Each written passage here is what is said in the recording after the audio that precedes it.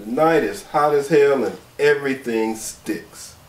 It's a lousy room in a lousy part of town. The air conditioner's a clanking piece of junk that couldn't keep a drunk cold if you sat him on top of it. I'm staring at a goddess.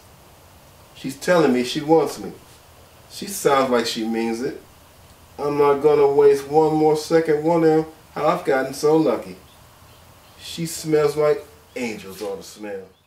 You get in a fight, you fight in the war, and you figure all the worst of it is worth it for that one big moment. But that moment, as good as it is never good enough. But this, one last time I wonder why. Then she falls against me, dripping that angel sweat. The perfect woman, the goddess, Goldie.